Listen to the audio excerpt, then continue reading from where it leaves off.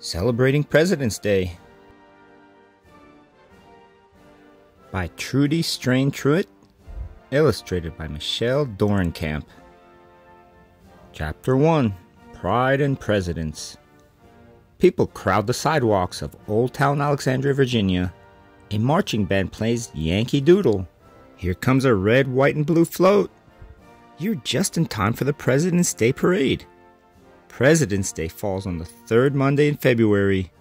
The holiday honors the presidents of the United States, especially George Washington, 1732 to 1799, and Abraham Lincoln, 1809 to 1865. Both of these leaders were born in February, so wave an American flag and join the celebration. Chapter 2, Never Give Up. George Washington was born on February 22, 1732, in Virginia Colony. As a boy, George dreamed of being a soldier. When he was 21 years old, George joined the Virginia militia. In 1759, George married Martha Curtis. They settled on George's Virginia farm called Mount Vernon. Their quiet life didn't last long. The colonies were tired of obeying Great Britain. The colonists wanted to be free to rule themselves. In 1775, British and American soldiers started shooting at each other. The Revolutionary War, 1775 to 1783, had begun. George Washington led the colonial forces into battle. His small continental army was no match for the mighty British. Yet, Washington did not give up. The winter of 1778 was very cold in Valley Forge, Pennsylvania. The Continental Army didn't have enough food or supplies. On February 22nd, the troops celebrated George Washington's birthday. He was 46. They played music and sang. It lifted everyone's spirits. In time, Washington's patience and clever battle plans paid off. The colonies won the war. Chapter 3, Father of His Country. At last, the United States was independent. The new nation needed a leader. Again, people turned to Washington. Some wanted to crown him king of the country. Washington said no. The country needed a citizen to guide it, not a king to rule it. In 1789, Washington was chosen to be the first U.S. president. Soon it became a tradition for American cities to celebrate his birthday. Washington was a kind leader. At the end of his life, he expressed that he was against slavery. He also felt land had been wrongfully taken from Native Americans. He tried to help them. After 2 terms, 8 years, Washington went home to Virginia. On December 14, 1799, George Washington died at Mount Vernon. The United States lost a brave hero, founding father, and beloved president. Chapter 4, Honest Abe. Abraham Lincoln was born in a log cabin in Kentucky on February 12, 1809. Young Abe loved reading. One of his favorite books was about George Washington.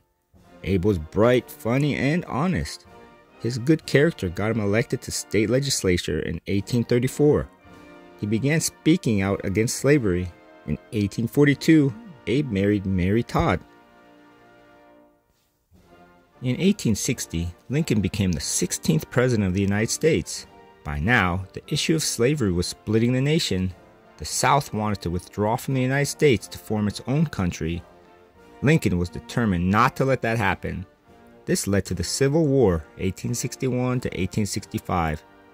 In 1863, Lincoln freed the enslaved people. But it took 2 more years for the North to win the war.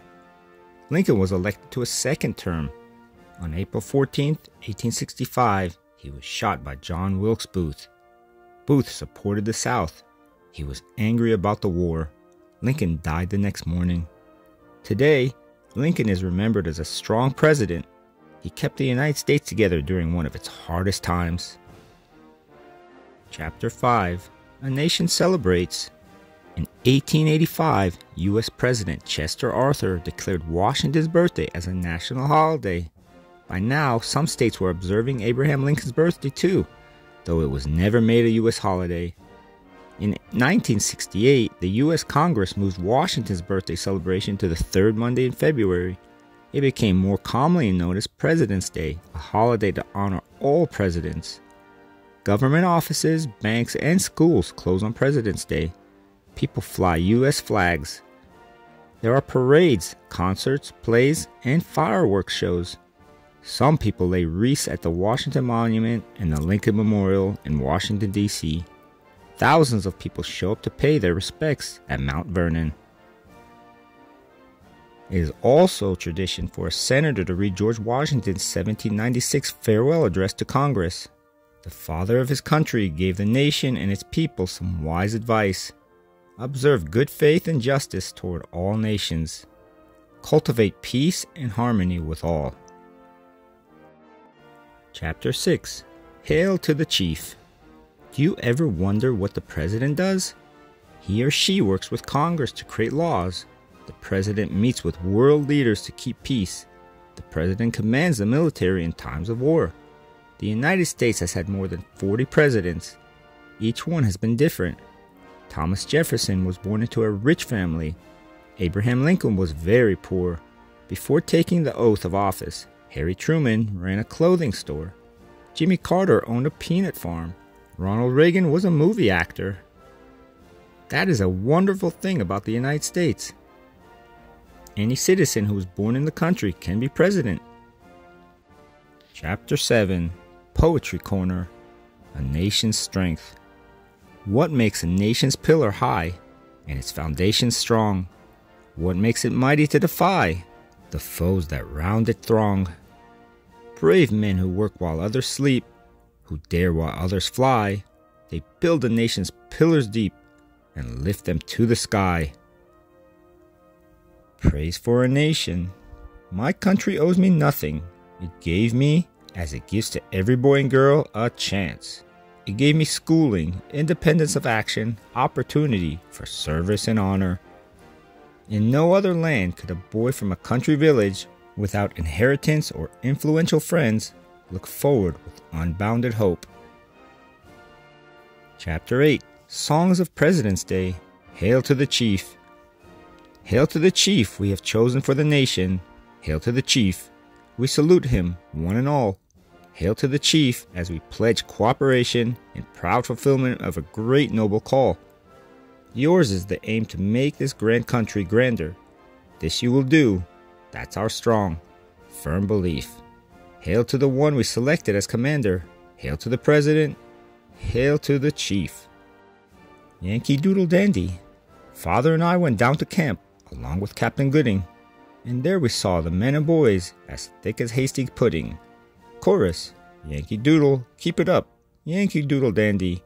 Mind the music and the step, and with the girls be handy. There was Captain Washington upon a slapping stallion, a giving orders to his men. I guess there was a million. My country, 'tis of thee. My country, 'tis of thee. Sweet land of liberty, of thee I sing. Land where my fathers died, land of the pilgrim's pride. For every mountain side let freedom ring. My native country thee, land of the noble free, thy name I love thy rocks and rills, thy woods and templed hills, my heart will rapture thrills like that above.